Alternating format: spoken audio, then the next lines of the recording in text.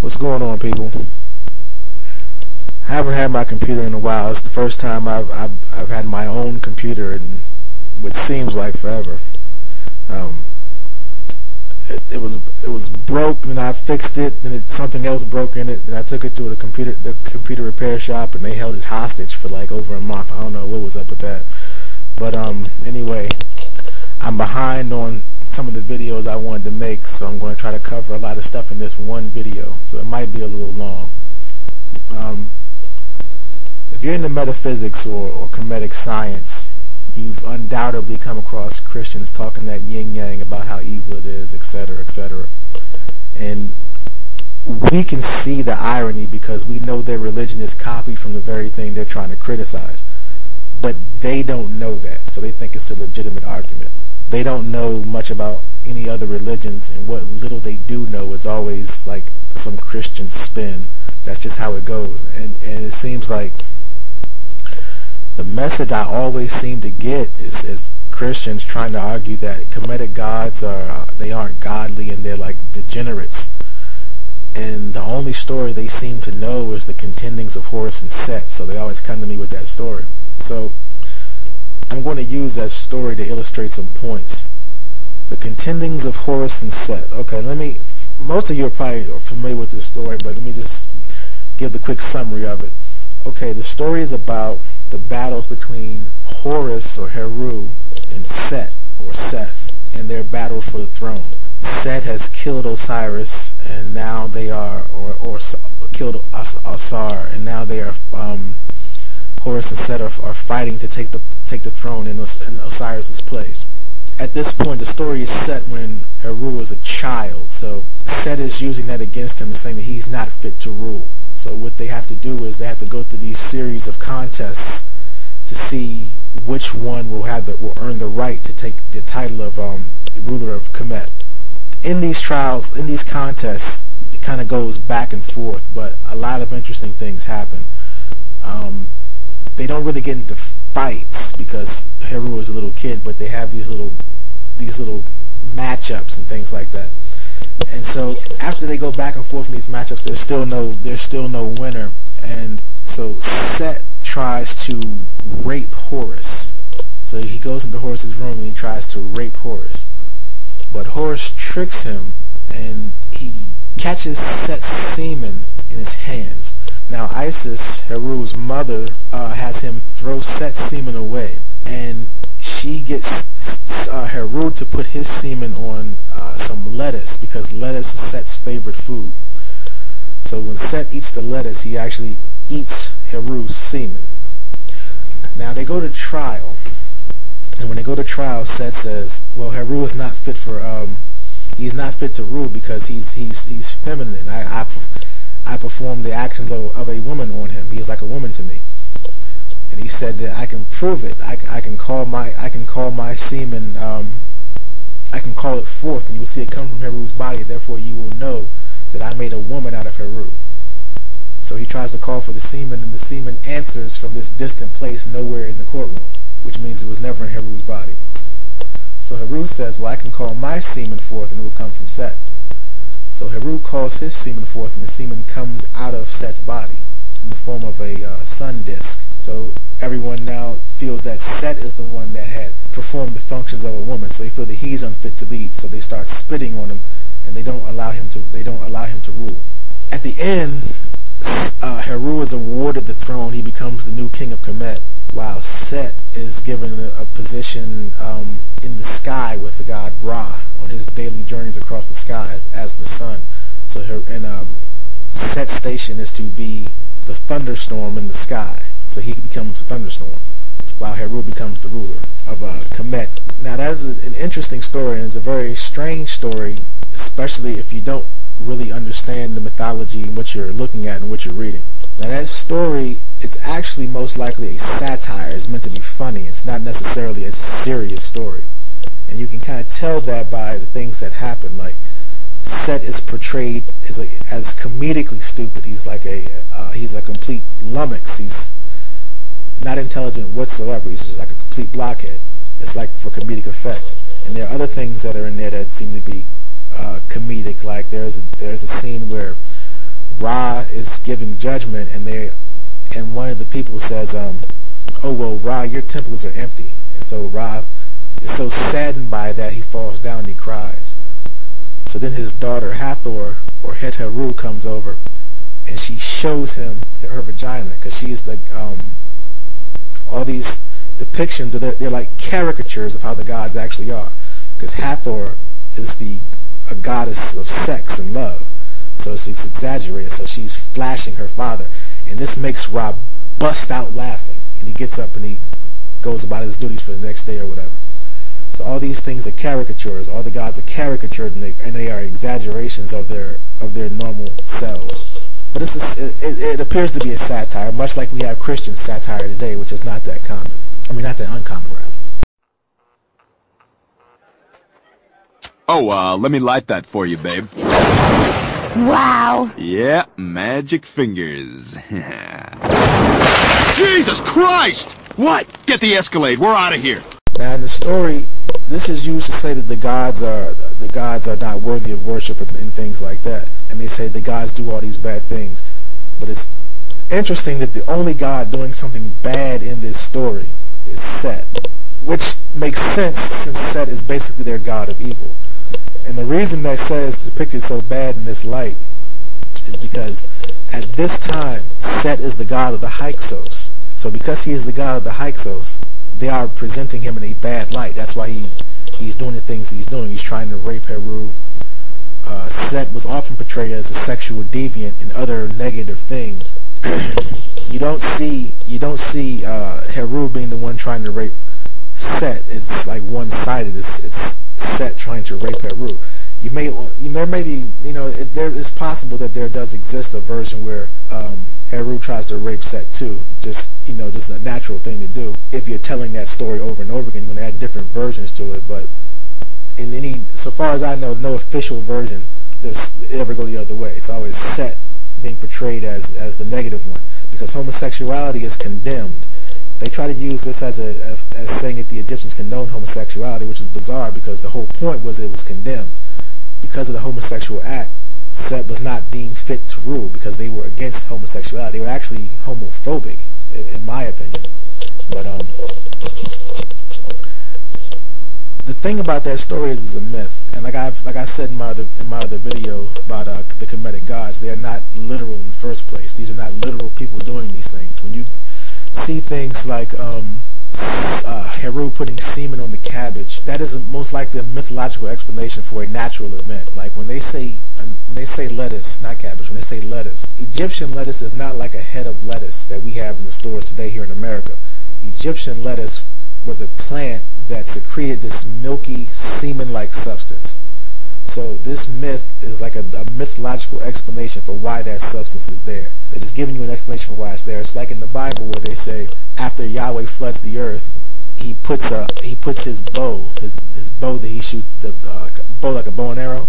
He puts a bow in the sky, and that's supposed to be the origin of the rainbow. And just like there was a talking snake in the Garden of Eden that told Eve to eat the fruit, because of that sin, Yahweh removed his legs and made him crawl on his belly, and that's why snakes don't have arms and legs. These are all mythological origins. They're not to be taken literally. Now, like I said, Set was the Hyksos' god. Now, the Hyksos were these Semitic people that came down from Palestine or Canaan. And they came to Egypt, and there's different theories on how they did this, but they came to rule Egypt, or as they say, rule Egypt. It's actually a part of Egypt, but a lot of times when you read about it, they will say they ruled Egypt. No, they never ruled Egypt. They ruled a part of Egypt. There's some theories about different theories of how that happened, but the strongest theory seems to be that it was a peaceful takeover. They didn't actually fight and conquer any other commissions. They sort of just came there and just populated and just grew until eventually they were rulers of that part of Kemet.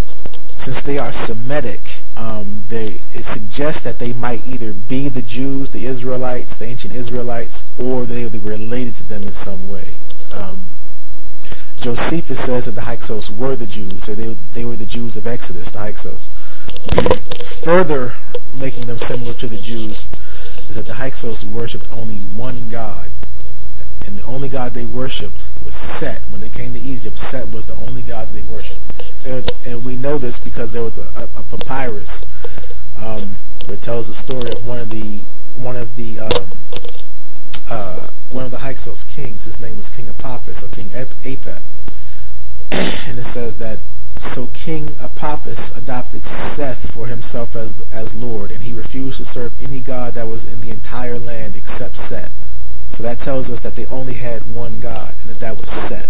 Another commentary on the Hyksos was from Queen Hatshepsut, and she was talking about how she had gotten rid of them or their structures or whatever, and she pointed out that the Hyksos ruled, but they did not rule with Ra, and so therefore they were removed. But anyway, the Hyksos were eventually kicked out of Kemet, like a century or so later, and they were sent back to Canaan.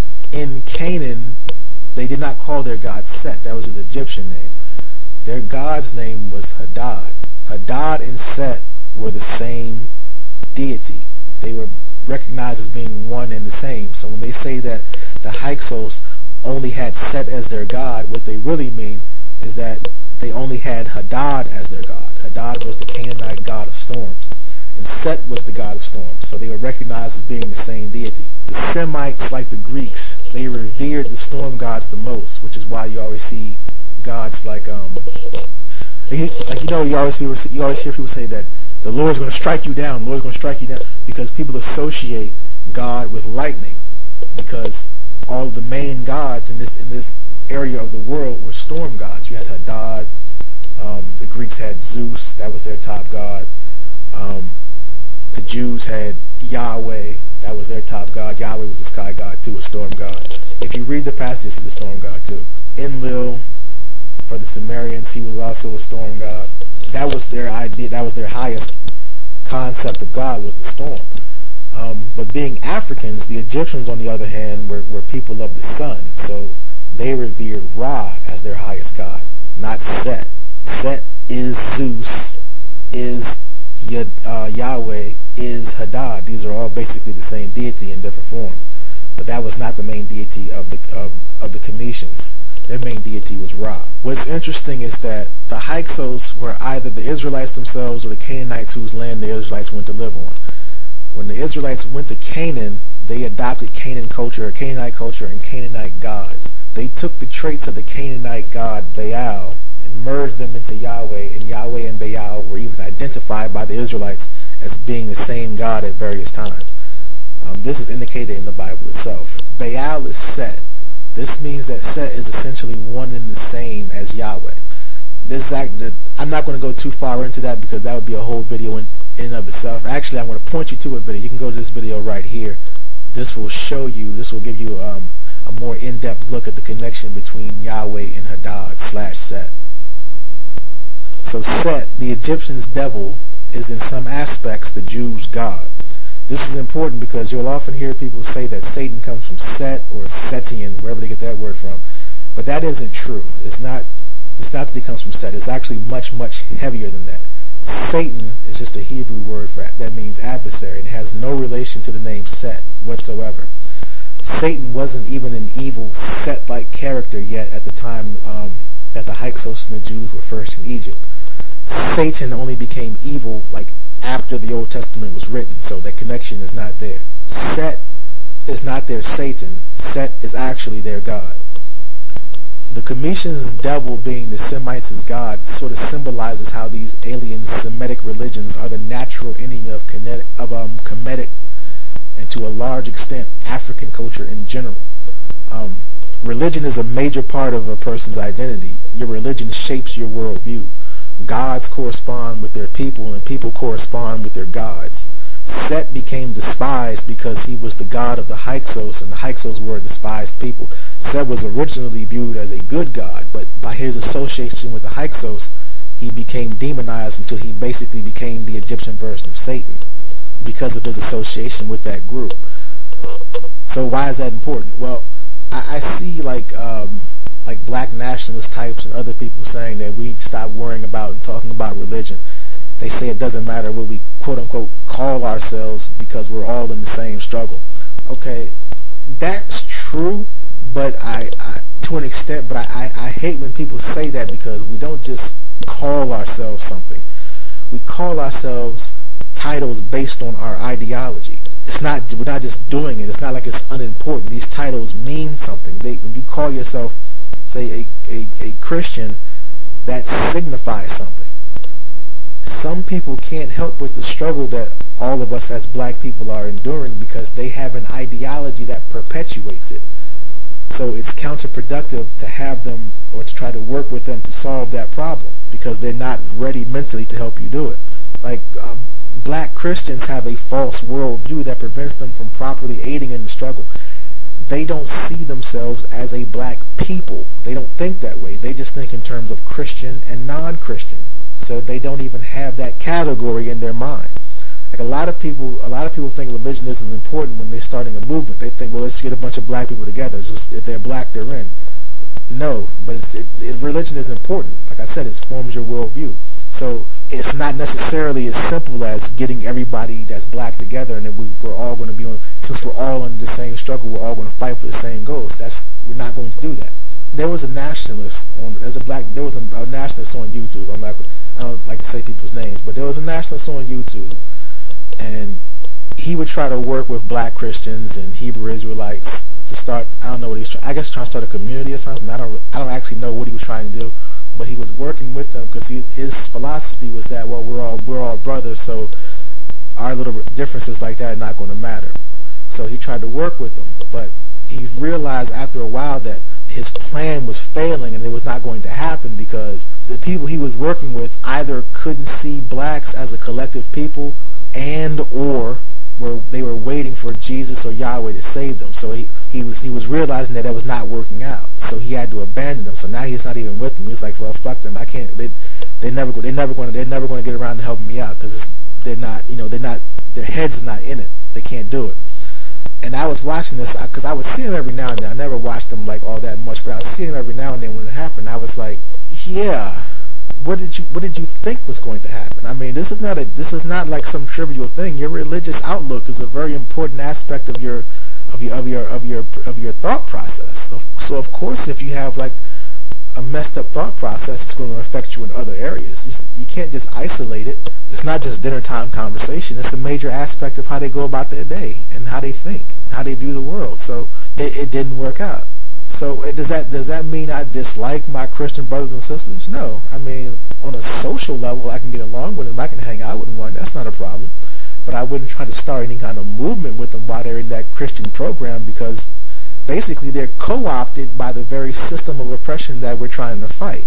So it wouldn't work out. It goes both ways. It's just like how the devil became God, God became the devil. Black Christians self-hate their own native spirituality or any kind of old God concept. They despise that because they despise anything that's not Jewish. They have no mental association with their own history because they follow the Bible's fictitious history. They're basically on the enemy's side and they're against their own selves, and that includes you. Now recently we basically had a public illustration of this with the Haiti incident and Pat Robertson saying that stupid shit he was talking about a pact with Satan. Christy, something happened a long time ago in Haiti, and people might not want to talk about it. They were under the heel of the French. Napoleon III and whatever. And they got together and swore a pact to the devil. They said, we will serve you if you'll get us free from the French. It's a true story. And so the devil said, okay, it's a deal. And they kicked the French out. The Haitians revolted and got themselves free. But ever since, they have been cursed by one thing after the other, desperately poor. That island of Hispaniola is one island. It's cut down the middle. On the one side is Haiti, on the other side is the Dominican Republic. Yeah. Dominican Republic is prosperous, healthy, full of resorts, etc. Haiti is in desperate poverty. Same island. Sure. They need to have, and we need to pray for them, a great turning to God. And out of this tragedy, I'm optimistic something good may come. Because as a Christian, Pat Robertson is saying that these people, he's most likely referring to an event where the Haitians got together and they supposedly, according to some accounts, they prayed. They had a spiritual gathering to prepare themselves to fight the French. And so they prayed to their gods or whatever, and they rallied and they overcame their enemies. Now, Pat Robertson and Christianity in general is against this. They don't want you to have that power, so he's trying to demonize it by saying they're praying to Satan, because anything that's not Jewish is Satan. So therefore, this is some evil pact with the devil, and now God, quote unquote, is punishing them for doing what they had to do to overcome their oppressors. Now, you may think that, and I think that a lot of people do think that this is some isolated incident, or that people don't really think like this. But no, they do. Christians actually do think like this. This is for real. This is not a game. I had someone actually basically say the same thing to me. We were talking about he's a Christian, and we were talking about black heritage, and basically he just said flat out, look, he's trying to convince me that he has pride in his black heritage, and even though he's a Christian, and I'm saying I don't really see how those two go together. But basically, after he just came out and said it point blank. These African nations, they were pagan, so if God kills them, so what? I'm not going to cry about it. I don't care, because they're not Christian. They deserve what they get. I mean, he said that to me point blank, because that is the mindset of a Christian. So this is what you're dealing with. So if you are a nationalist type, you can't just hand wave this and act like the issue is not important. Christianity and these religions, all these Abrahamic religions, are a major detriment to the black community. It's not something that you can just skip over. You have to deal with it. It's not, it's not a game. It's not a joke. This is why you get all these ridiculous Illuminati, Satan worshiper, hip-hop conspiracy theories, because black Christians ignorantly associate Kemet or any non-Jewish spirituality with Satan, because God is the devil to them. Everything is backwards. God is the devil to them. The devil is God to them. Bad is good and good is bad. Everything with them is flipped, because they have the mind state of their enemies. They're mixed up. They're confused. Now, a lot of us who are conscious about religion, Kemet, etc., are arrogant and like keeping knowledge to ourselves so we can feel superior. We like to look down on people who don't know, who have not studied. People like Christians, or your average person who has not actually studied, and just watches BET all day or something. We like to look down on them and just laugh at them. But I think that when we see ignorance like this from black Christians, we should start calling them out on it and try to teach them, whether it works or not. I think we should just do it. Like when you're on YouTube and you're watching a music video and you're seeing all these comments about the Illuminati, and anytime somebody does anything associated with Kemet, you have these 3 or 4 Christians just out of their damn mind talking about, oh, Satan is Lucifer's eye, Lucifer, they're all worshiping Satan and they're eating children and all that shit. You got to say something about that. I mean, it may seem small, what's a YouTube video, but it adds up. Because I remember when I first started to see it, it was really strong. That Illuminati thing should not have gotten as big as it was. It was really big. It got to the point where every time I would look at a music video, the comments page would be filled with that stuff. Now people are starting to they're starting to die a lot, because people was checking them on it. You couldn't just say it anymore, because it got to the point where people got tired of saying it. And when you would say it, people that did have the knowledge, people that was into the science, would step up and teach them, and challenge them on it, so they wouldn't just say that stupid shit and not meet any resistance. So that has helped. Now I think that will translate into the real world, because as popular as this has become, it would likewise become popular if you did it the other way and started putting that information out there and fighting them on that, not letting them get away with saying all that Satan worshiper shit and trying to associate everything with their black heritage as being satanic and demonic and evil and all that.